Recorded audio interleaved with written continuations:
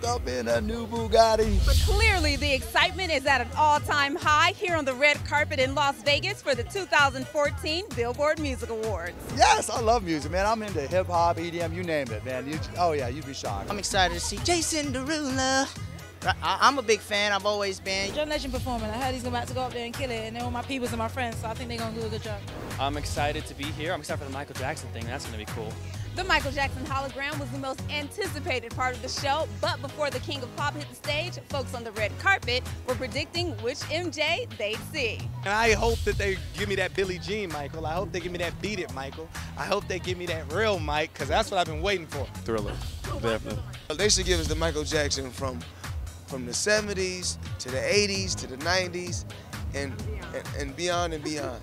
She danced through the night in fear of the light. She danced through a beat of her own. When he got up and started walking and dancing, and it's like he was there in front of my face, you know, and I got kind of teary-eyed a little bit, and it was an unbelievable job. These guys right here, they captured it, you know, and it's hard to please Michael's fans and Michael.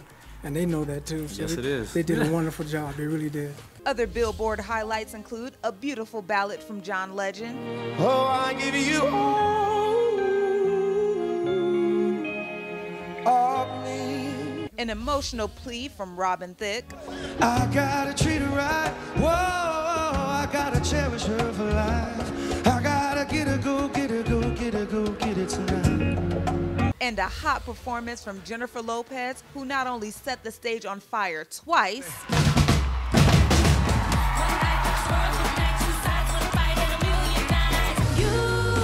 You play to win, rocking me steady, round after round. but she was also honored with the Icon Award.